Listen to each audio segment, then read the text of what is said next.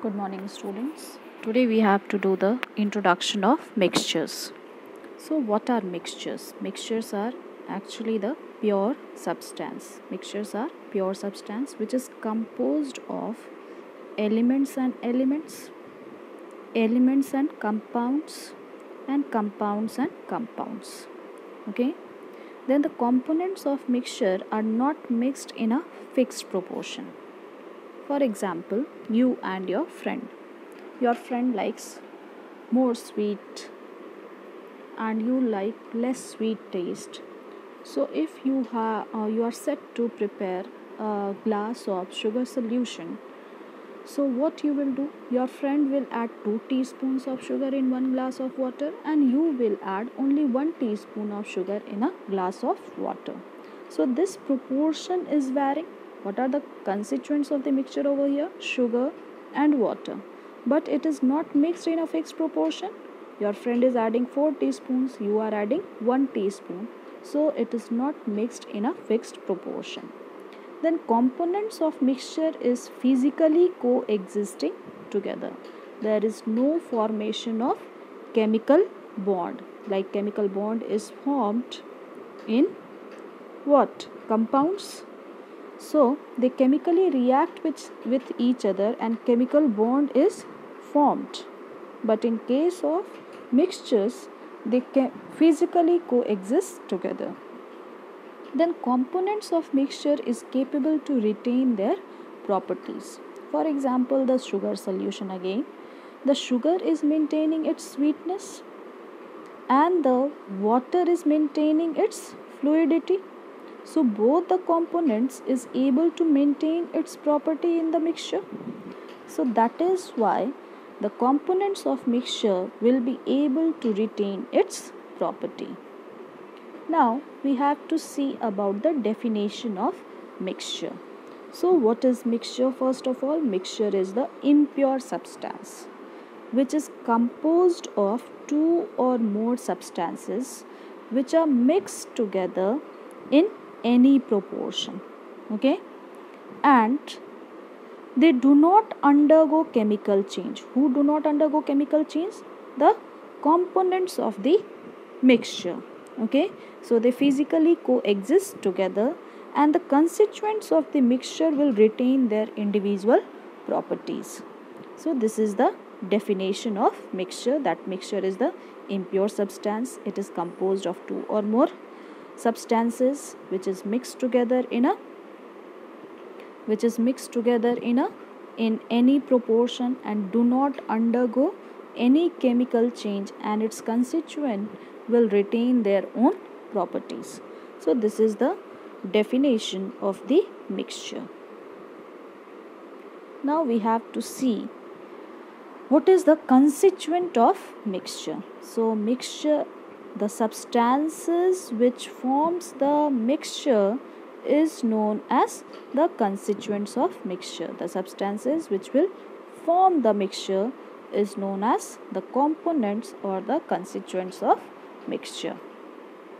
Now here is a list, and in this list it is shown that air is a mixture. Sometimes in the justify the statement type of questions it may be asked that why air is a mixture. Okay, so why air is a mixture? So what are the constituents of air? First of all, air contains oxygen, air contains nitrogen, air contains carbon dioxide, air contains water vapor, air contains dust particles and many other gases. So first is written constituents of air is capable to retain its property. Air is having oxygen, and what is the property of oxygen? That oxygen supports burning. Oxygen supports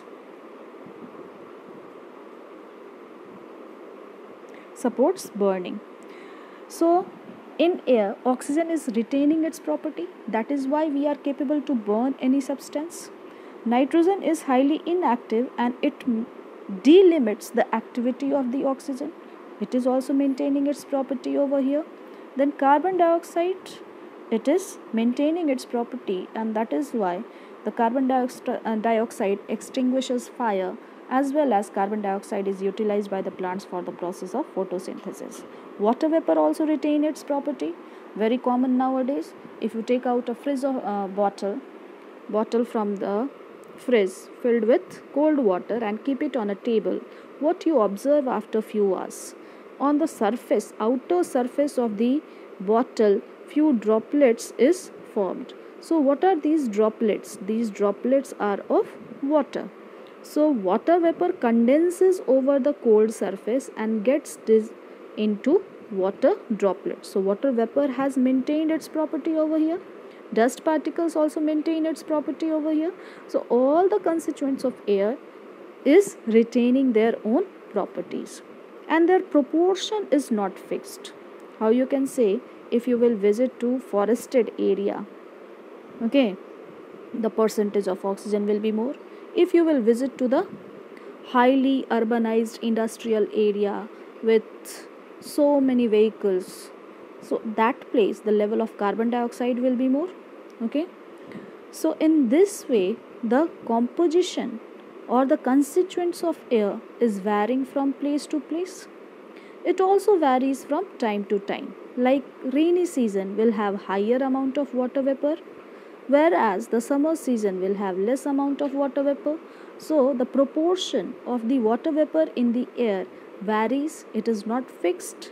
Okay, and the constituents of air can be separated by fractional distillation method.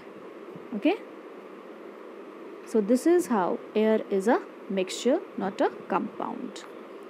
Then you have to identify here from the list that what are mixture and compound.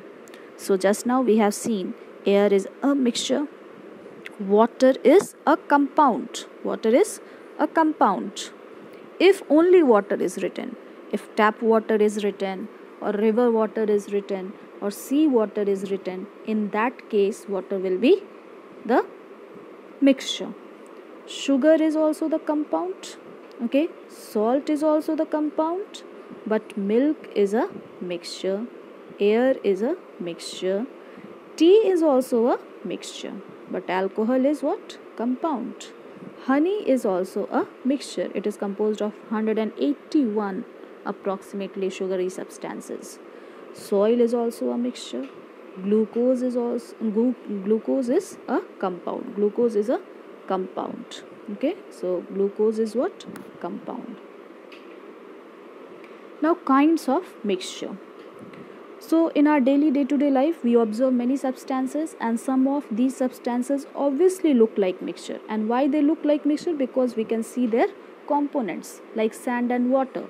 So such type of mixture in which we can see their components, such type of mixture is known as heterogeneous mixture. Okay, and some of the mixture does not look like mixture, we cannot see their components. Such type of mixture is known as homogeneous mixture. Okay, here types of mixture on there are two types of mixture: heterogeneous mixture, homogeneous mixture. Hetero it means different, homo it means same. So when you can see the different parts of the mixture, it is known as homogeneous mixture, heterogeneous mixture. When you can see the different parts of the mixture, it is heterogeneous mixture, and when you cannot see the different parts of the mixture, it is homogeneous mixture. Now recapitulation of what we have studied today. So we have studied that mixture is an impure substance. It is composed of two or more elements and compounds, elements and elements, and compounds and elements. Okay, then it can be broken down into down by simple physical means like distillation, evaporation, filtration. Okay, no chemical change takes place. Substances are held together by physical forces, and the properties of an element in a mixture is retained. Here you will add that it is the properties of an element in a mixture is retained. Okay, is retained.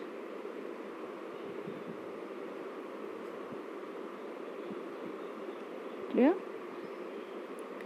Then Mixture is what? A combination of two or more pure substances in which each pure substance retain its individual chemical properties.